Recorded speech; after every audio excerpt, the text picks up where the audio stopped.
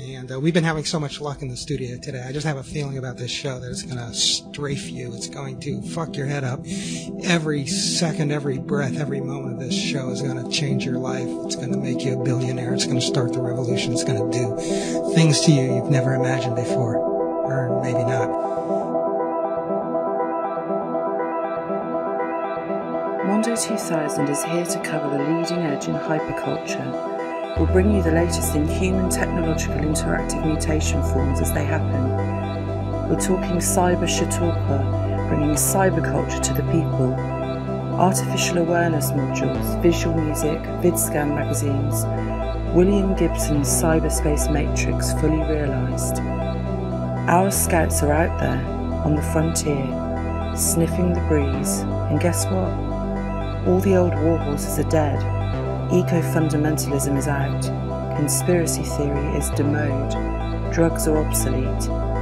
There's a new whiff of apocalypticism across the land, a general sense that we are living at a very special juncture in the evolution of the species.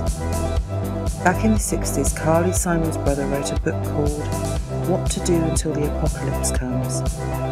It was about going back to the land, growing tubers and soybeans, reading oil lamps, finite possibilities, and small is beautiful. It was boring, yet the pagan innocence and idealism that was the 60s remains, and continues to exert its fascination into those kids.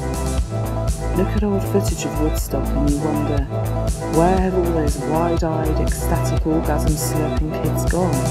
They're all across the land, dormant like deeply buried perennials. But their mutated nucleotides have given us a whole new generation of sharpies, mutants and superbrights. And in them, we must put our faith in power. The cybernet is in place. If fusion is real, we'll find out about it fast. The old information elites are crumbling. The kids are at the controls.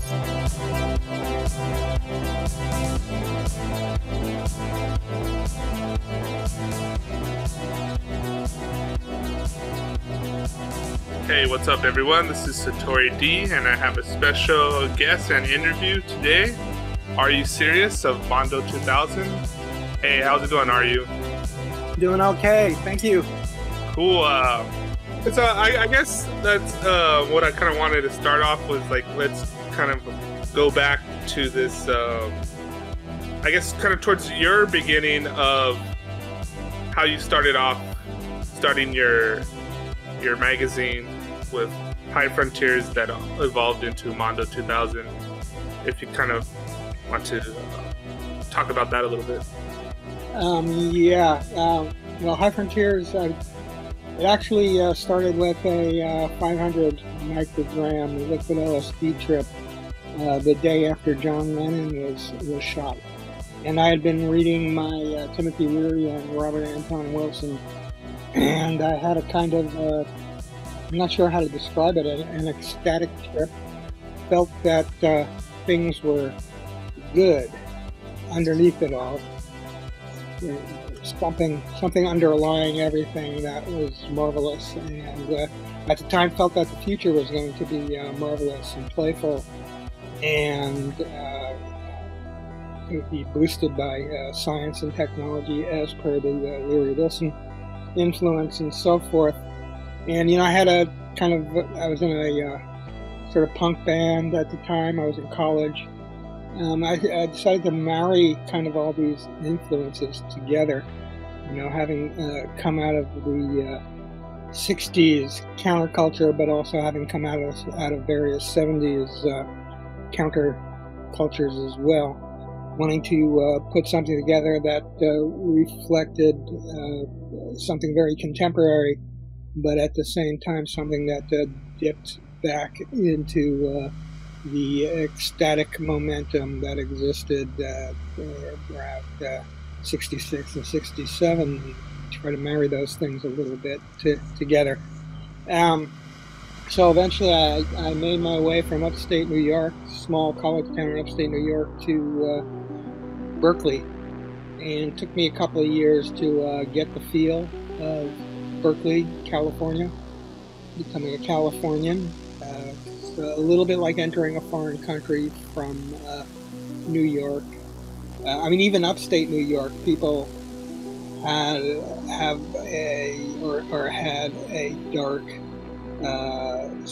sense of humor, and if you'd say something really sarcastic and dark to somebody, then in California they tend to take you literally and be very sincere about it or whatever. So anyway, there was a period of adaptation, and then by the end of 1983, as it became 1984, I was getting the first issue of High Frontiers ready, and that was called the Space Age newspaper of psychedelics, science, human potential, irreverence, and modern art. I'm very embarrassed I didn't call it postmodern art, but somehow the language, although I was super into reading those kinds of publications like semiotext and various intellectual discourses that would have been defined as postmodernism, somehow the language of that had slipped through the cracks in my brain. Anyway, so that's kind of where it started. And so I find it kind of interesting. So as you were developing the magazine, I guess you were also responding to what was going on all around you, and you also kept on evolving the name of the magazine, right? Yeah, we changed the name to Escape Detection. It was Jack Boulevard, right? In the SF Weekly. And we did pretty well at escaping detection. High Frontiers was kind of hot in its own way. It got close to about a 20,000 circulation, which in terms of zines was pretty awesome.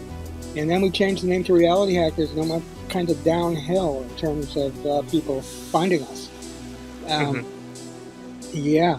But then Mondo had sort of an immediate resonance. So, just in terms of influence and so forth, everything picked up once we landed on the name Mondo 2000. And all credit goes to Allison Kennedy, a.k.a. Queen Moo, for saying Mondo to me when I came to her room and said, everybody's using 2000 to sell crap, we should put 2000 in our name. And she said, Mondo. She pictured how great the lettering was. The lettering was really good for potential design, which was absolutely correct. It's a great term for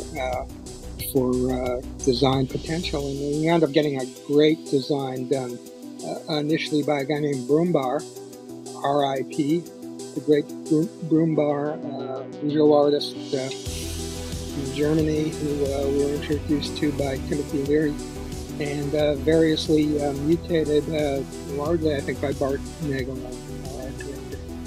Yeah, I really do like the aesthetics of the whole magazine, and even I've been going through, as you know, I've been playing around with a lot of that imagery.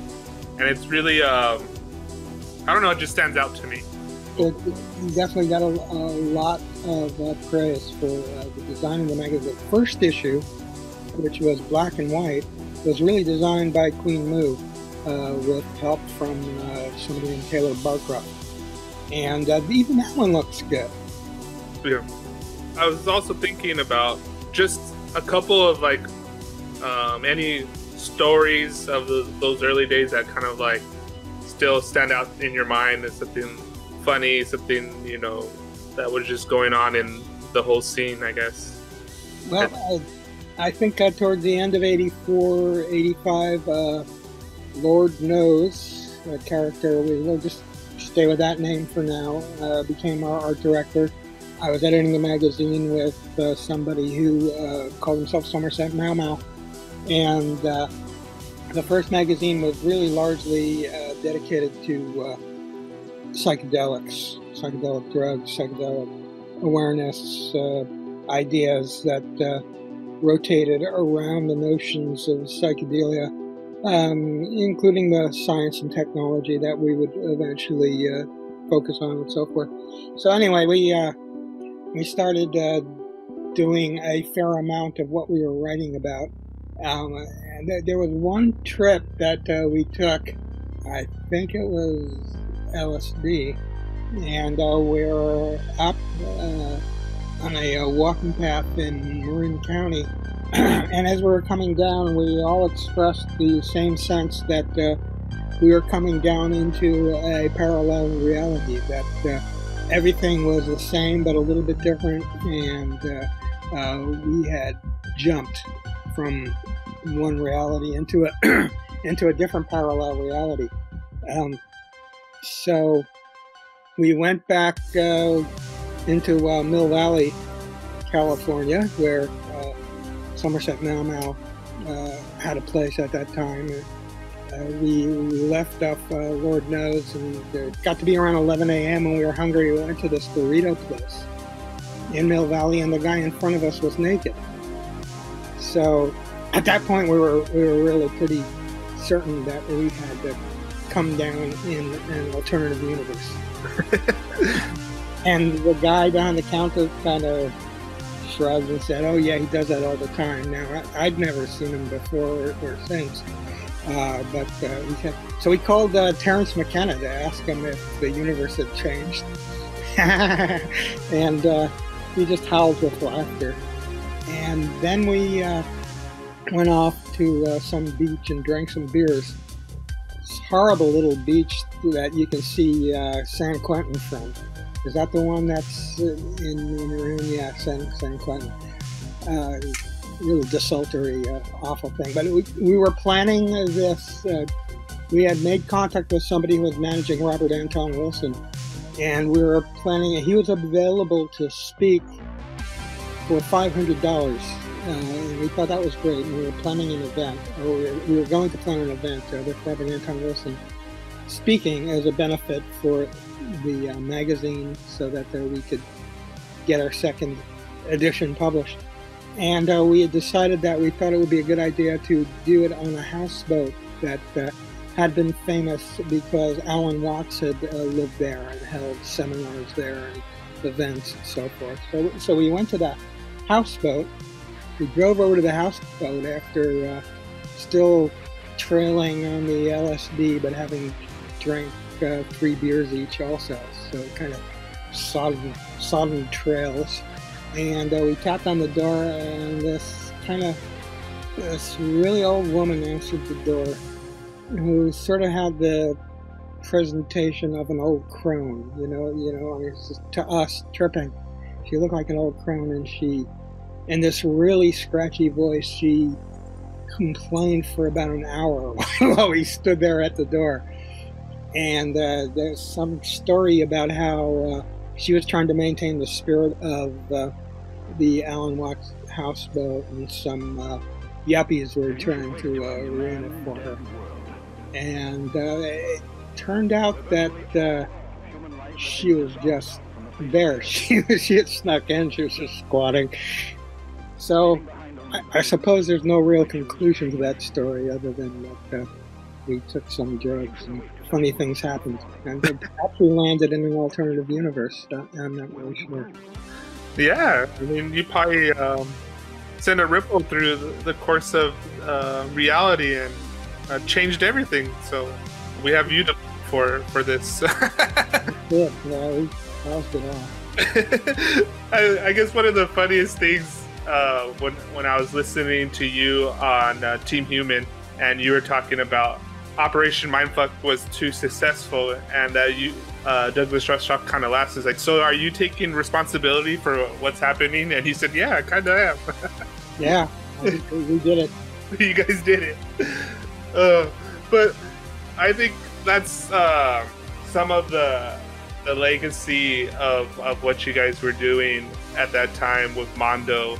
And as I kind of researched more about you guys, and just kind of in the context of what's happening right now, is like the internet has this kind of, I don't know, did you guys were able to see how strange, I guess.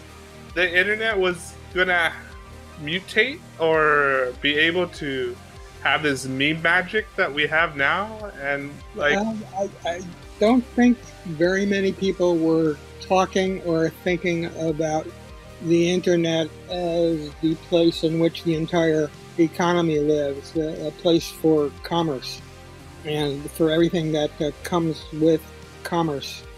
I think we're almost universally thinking about it as a place for information and communication, and not as the place where our money was going to be and everything related to that. So, I mean, we were expecting things to be maybe even stranger, but in a different way. And I think, I mean, when you're looking at a future that isn't there, it's much richer in some ways in the imagination than it is in reality. And I think when we started Mondo 2000 in 1989, as being among some of the few people who were aware of the extent to which technology drives human civilization and was about to drive human civilization, it was possible to think that all kinds of crazy stuff was going to happen by the millennium. I mean, that was the name of Mondo 2000. Even I understand at the beginning of the Clinton administration, I think it was John Perry Barlow, but it might have been somebody else, talked to Al Gore. And Al Gore was worried that the singularity might happen during his administration. That administration would have been from 2000 to 2008. Right? So, I mean, it was possible to imagine that all kinds of extremely radical things were going to happen technologically in the 90s that haven't occurred and may never occur, or at least are taking a much longer time to occur. And I mean, the big one, the one that was really popular, was the intervention of virtual reality. And of course, we have massive virtuality now. We live in virtuality, and that's a big problem. That's a big part of our political problem, is that people are still biological, but they tend to believe or act as if the stuff that they want to believe in their heads is more important than the stuff that's actually occurring in materiality. And again, we go back to us blowing up consensus reality being problematic. But yeah, at the time, it seemed like, who knows, maybe there would be molecular technology by the end of the century.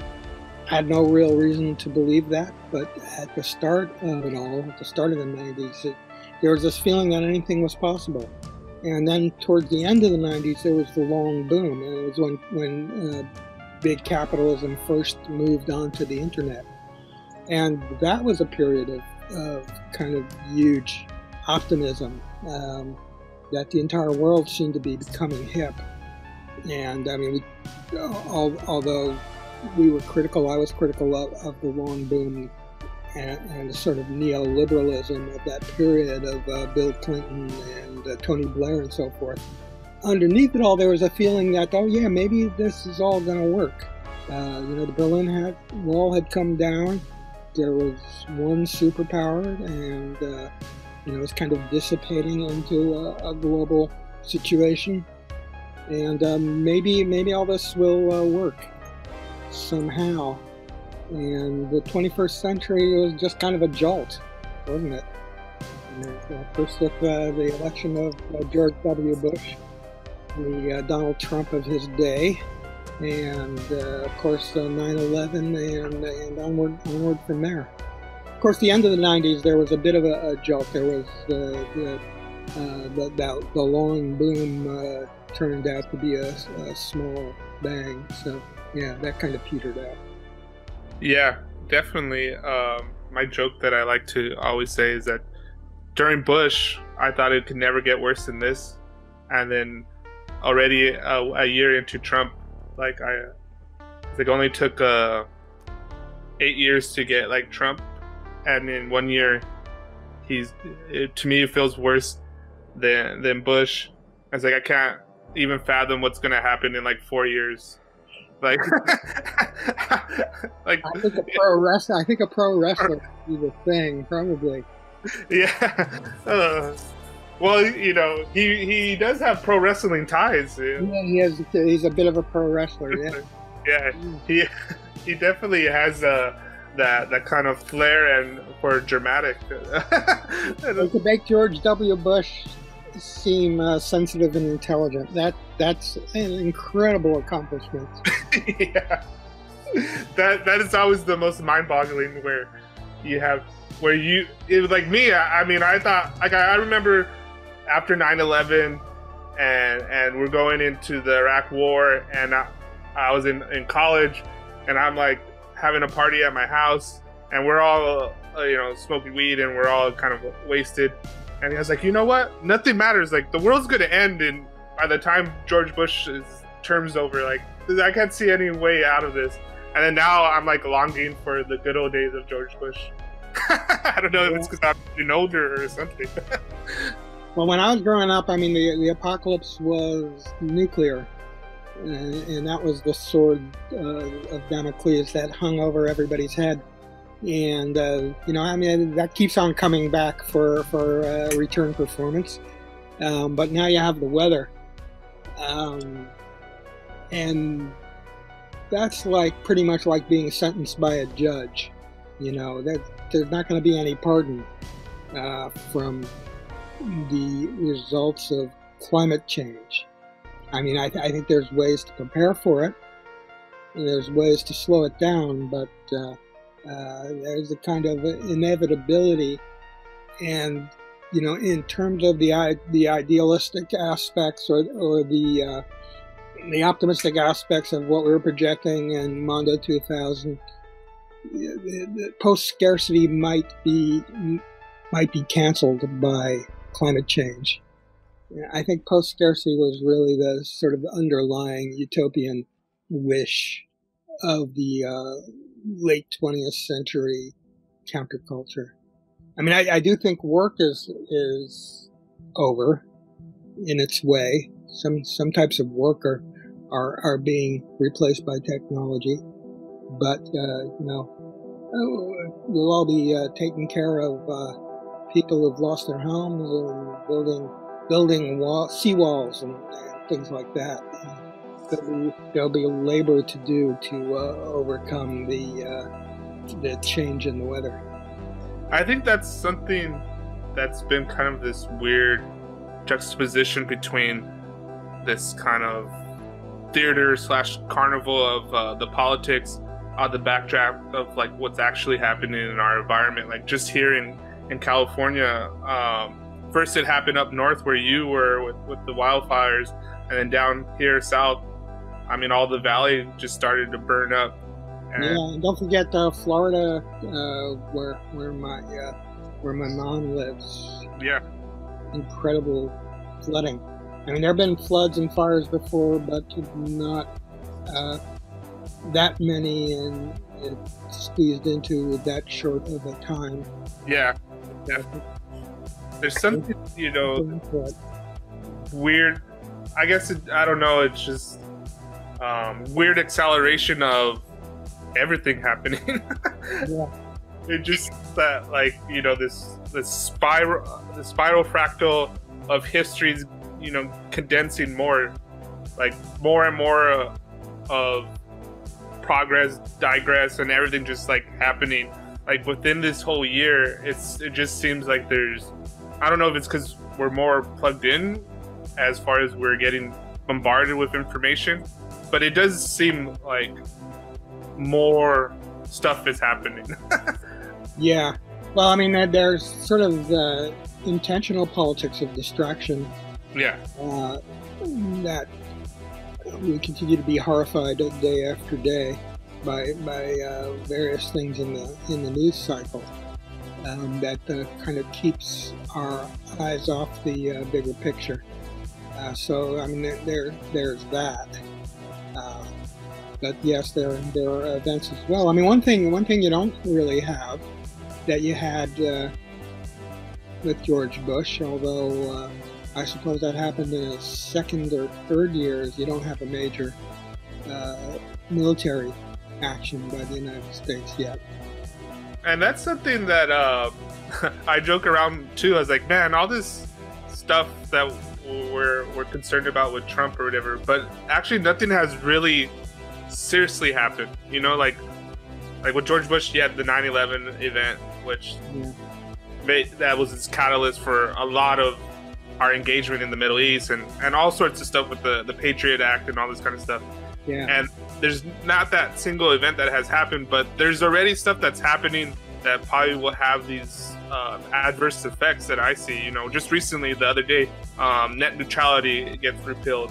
And that's something that I think, you know, whatever it is, but the forces that be, it seems like a lot of stuff, you know, when the internet first broke, you know, there's talking about disrupting the whole system, and like, you know, we're getting like connected peer-to-peer, and people started doing commerce on there, like anybody could set up shop and do all this kind of stuff. And then slowly but surely, they're trying to get a grasp of what's going on, and you see them trying to toll the bandwidth. It's like, okay, we can't necessarily put the genie back in the bottle, but we could build up dams and we could control the infrastructure.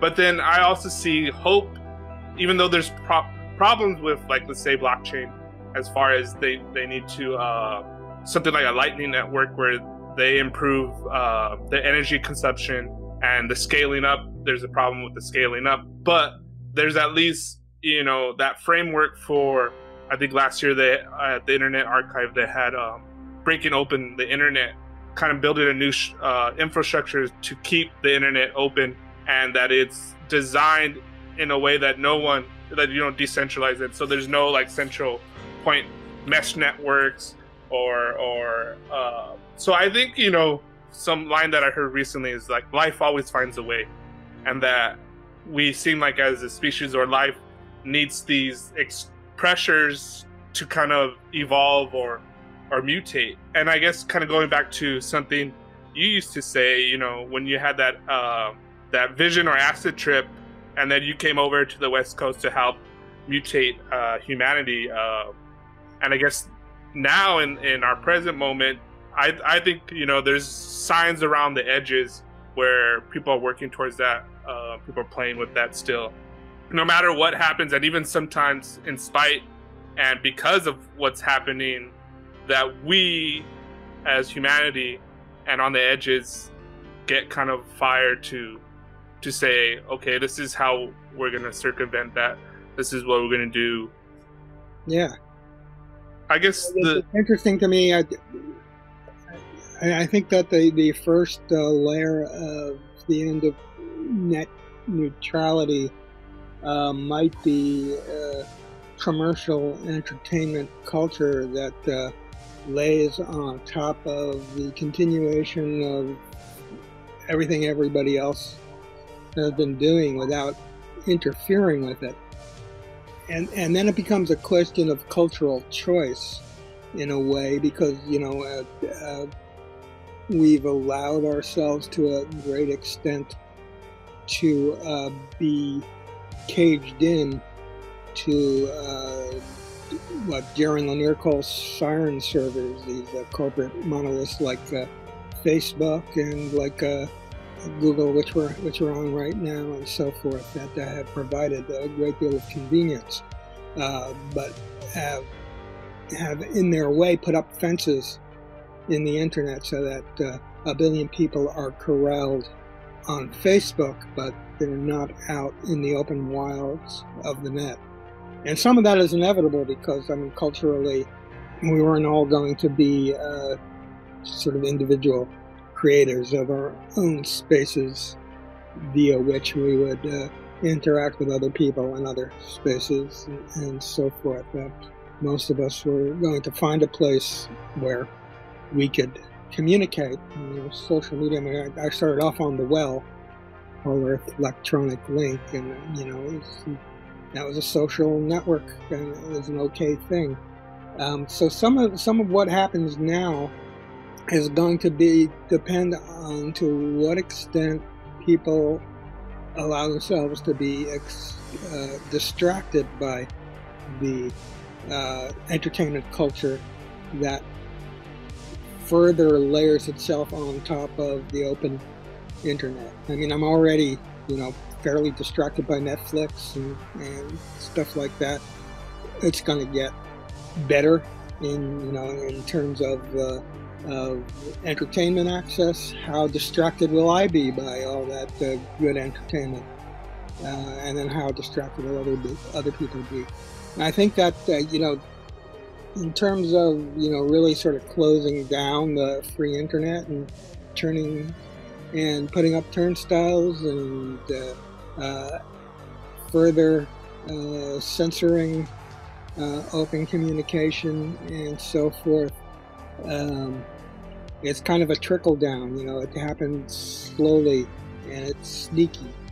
It's not like it all gets shut down at once. But anyway, that's my wrap on it. And I do agree that there are all kinds of brilliant people from hacker culture. We're talking about people who still want to mutate and take over the world, and they're still out there, and they're still brilliant, and they're still up to stuff too. So there's always that dynamic. We'll see what happens. And that kind of circles back around to the concept of what evolved out of this phrase, cyberpunk. Being a punk, and when I was younger, I remember when I first listened to some punk music, and I was reading the lyrics of the Ramones, and I thought, I could write a song like that. Like, I could play power chords like that. Like, I thought, stuff on the radio were the gods, right? And I'm a mere mortal, and I can't do that. And Hollywood's these other people, and I'm just this average person, and what can I do? And then I see different things, and I'm like, I could do that. I could write that. I could do that. But this attitude of being a punk is like, fuck them. I could do my own thing. I can make my own website. I could rip any TV show actually and play with their visuals and remix it and make my own thing and keep on going. I think I get distracted too as well, but I think part of what I do, what I find cool as well is not only there's all this media to consume, but there's all this media to play with. There's there's so many digital colors to paint pictures with, to rip up and recombine, and that's what kind of fuels me as I keep on going. And whatever it is that I'm doing, I don't even know what I'm doing, but just having fun and playing and meeting interesting people and seeing who's down to play is always something cool, and I think that's never gonna, that part of that human spirit, that's something that's always gonna stick with us, that is always gonna be here. But I guess moving forward, it's something interesting that I wanted to bring up, and we could start wrapping things up. But for you, what have you seen on the new edge of technology, art that gets you excited, a culture, whether it be music, new developments, people, writers, thinkers, or anything that you're into right now? Nothing really comes to mind. Nothing really comes to mind. I mentioned earlier that the hacking class is still at it. Yeah. That always fills me with interest. Barrett Brown has a project, the name of which escapes me at the moment, but it's fundamentally appears to be a situation for information hacking and investigative journalism, a place where people can safely share, process, and then release information that otherwise doesn't get to the public. And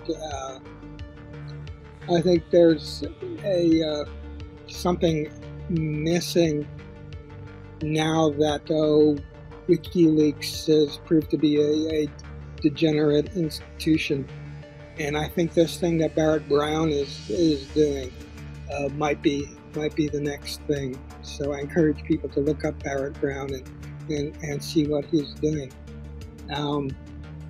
Other than that, I mean, I hear music that just astonishes me now. Most of it being made by African American artists, but you know, I never remember what it is. I just hear it and it disappears before I know what's going on. But I mean, there's this peculiar thing.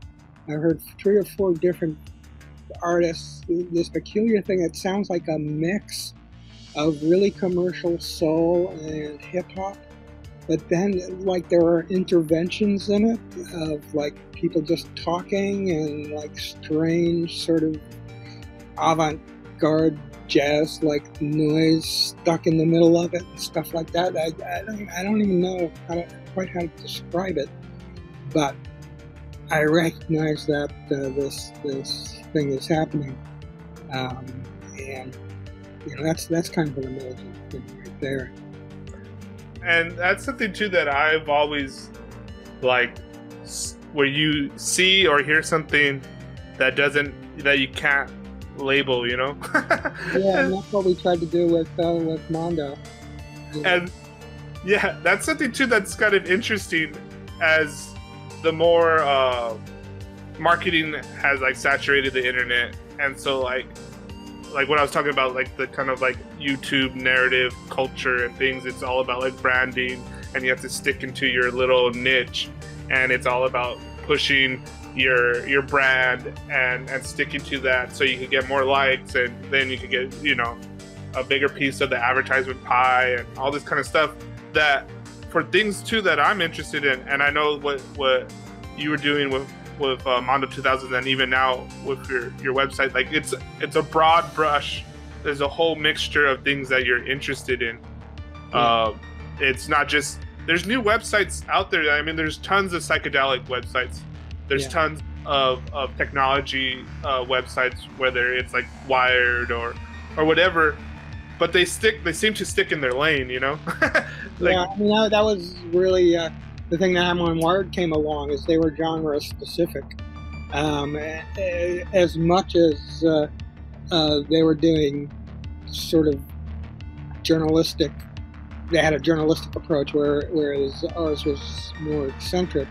Probably their biggest advantage was that they were genre specific, and you know, they knew where the tech geeks were at and what they were interested in, and we were all over the place. I mean, you could barely really call Mondo 2000 a tech magazine. We had rock interviews. I mean, we had music. We had pranks, surrealism, borderline porn. I mean, we had everything in there. It was like Japanese used to have these magazines that like was every genre of magazine all thrown into one magazine.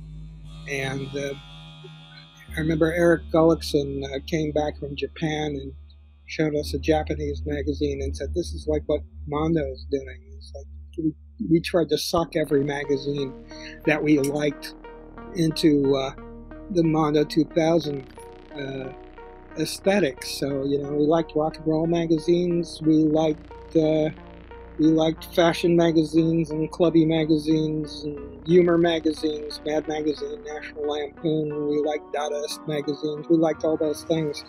Wet. We had 100 different influences, and we basically tried to suck all of it into one, you know, between the pages of a 164-page magazine. yeah, and I don't know if I'm quoting Willem S. Burroughs right, but it's something about, if you cut up the past, the future leaks out. Yeah, I think that's exactly what he said, yeah. Yeah, and that always comes to mind. And I think, you know, when you're talking about that new music that you were listening to, it's, you know, we're all standing on the shoulders of giants, right? Of all this influence that comes before us, and that if the more we play with that, the more of this future leaks out. The more of, you know, if we're, and I do that a lot with whatever it is that I do. These mashup things that I take clips from, like Terrence McKenna or from your show or whatever, and then I put it to some new music that I like, whatever I like at that time. I think some of the funnest stuff that I've done, especially in the early times of mine, where I was just playing off of whatever my friends were doing.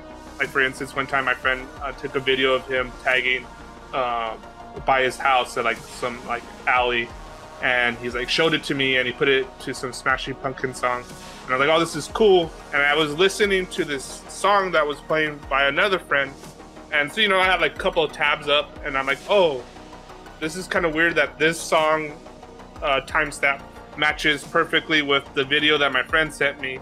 And so I like, okay, let's put it together and like edit it a little bit. And then I'm like, you know what? Like, let me just do a stream of consciousness about like how I feel about what's going on with my friends and everything. And I put it together. And that was kind of funny because later I got told because I know the guy that kind of like runs Minds. And he told me that was the first video that went quote unquote viral on our website. And it was just like this spare of a moment kind of thing. I guess, you know, as I always think about what's going on and where I want to be and where I have the most fun is, I guess, doing just that, cutting up the past and letting the future leak out. And I guess one last thing I wanted to share with you, it just came to me the other night. Actually, like, it was part of this dream and something I've been thinking about. And it kind of goes into this whole thing about future technology. And so I've always had these vivid dreams, and I write them down. But every time I write them, they never accurately like kind of grasp what really goes on in that dream. And I share them, you know, in obscure poetry that I write. And some people get it, but not that many people get it. And there's some brain scanning technology, and specifically they were trying to map out like dreams. And so, you know, they'll hook somebody up to the machine and show them pictures and see where get a brain image map of how, and then and so they record a dream, and then they'll come up with a mock like scenery. You know, they're thinking about a horse and this and that. It's really crude right now. So, and I'm thinking about, it kind of happened to me in my dream last night. But what scared me is this technology undoubtedly will be kind of available in the near future, right? But me being poor, I can't buy the best technology of it, so I'm getting some kind of free dream scanning software, but it has ads in it, and so like it kind of like had this dream vision of me recording my dreams, but there's like ads that are placed in it, but I can't distinguish if it's an ad or it's my actual dream, and there's this weird feedback loop of these ads invading my dream, and I can't distinguish between what is my dream and what is reality and what actually happened. And I think that's kind of already what's happening to us. Sounds like an episode of Black Mirror. Yeah, that's actually a really good show. But so, and actually I was actually reading an article, and it was about on Mondo that I kind of, which ties into all this, is the online ad fungus that spreads in your brain. Oh yeah. And it's true, because a lot of people that are not, even for me, that tries to stay up on certain things, trying to just having media literacy, and more specifically online media literacy. You know, I noticed when I talk to my parents, my dad's always getting pissed off because he clicked on something and now they want to know this or that about him, and he gets all pissed. And I'm like, Dad, you're clicking on an ad, not an actual article. And then he gets pissed off at me. And then it's like this whole thing. I'm like, oh God. But that's kind of, you know, it's really interesting. But I think this is where I like Adbusters, and also what you guys did on Mondo is flipping those ads on its head, and hopefully with the, I don't know, maybe was there like a hidden intent to kind of like break that magic spell of these ads? Yeah, sure. I mean, there was some that going on there with in terms of advertising. And we had some awful advertisers. You know, we had some hucksters on there giving us money to sell brain machines that weren't very good. You know, but we did play with it quite a bit. When I go and read the magazines, I always kind of laugh and see how you guys rearrange the typical ad kind of stick your own little style or flavor in there. Yeah, Queen Moo used to reject ads if they, even from big companies, if they didn't fit the style, send them back and say, no, this doesn't work. You need to do something else. Although, I mean, we did have a very conventional looking ad for some Microsoft-related software on our back page for a long time, which in itself made it unusual because it had all the markings of being an advertisement in a generic tech magazine. I mean, at the time, tech magazines were like car magazines. There was no culture involved. It was really just literally about the tech. Until, you know, we came along and Boing came along and then Wired came along. Yeah, and kind of have that style. I was just thinking too when you were saying that about having kind of like the standard Microsoft ad and how it kind of even, I guess, in a sense, mindfucked your own style. Yeah. I mean, I love that we were legitimized by aspects of the computer industry that some of them advertised in this crazy ass magazine that was really doing some pretty deeply subversive stuff. And you know, of course, record companies were a source of advertising for us as well. But yeah, I always loved that. And we had some really mainstream advertisers coming along, and I think Queen Moo gave them such a hard time that they never ended up doing anything with us. But our magazine might have ended up smelling like perfume if we had taken certain ads on board. You know, I mean, we were like, you know, Anarchist Monthly meets Vanity Fair at some point. Scratch and sniff. Yeah. That's pretty funny. So, I guess to wrap things up, is there anything else you want to, like, currently, anything you're working on, or? No, not really at the moment. Just you know, my Bandcamp.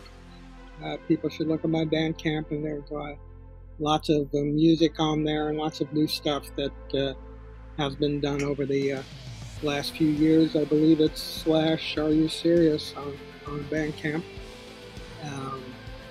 And you know, it's always a good day for punching a Nazi, and you can find the music Punching a Nazi on Bandcamp and also on the video on YouTube.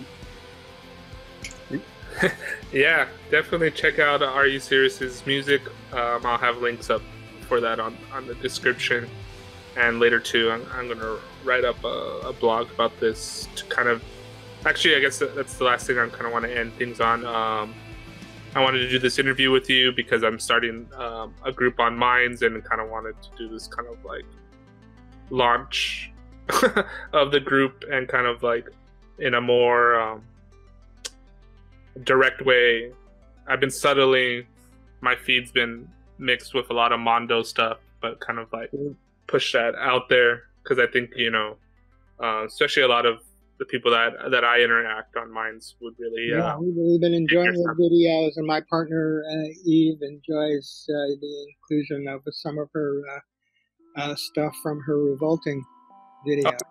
Yeah, that is definitely something that I really enjoy, and I draw a lot of inspiration to get the whole "Are you serious?" feel to any video. Like the last one when you're like, "Oh, I think it needs a little bit more stuff," and I'm like, "Oh, saying, God damn it, I need some more freak out in this," and I'm like, "Okay, more freak out." Yeah. Yeah. But so thank you for your time, are you? Man. And it was fun.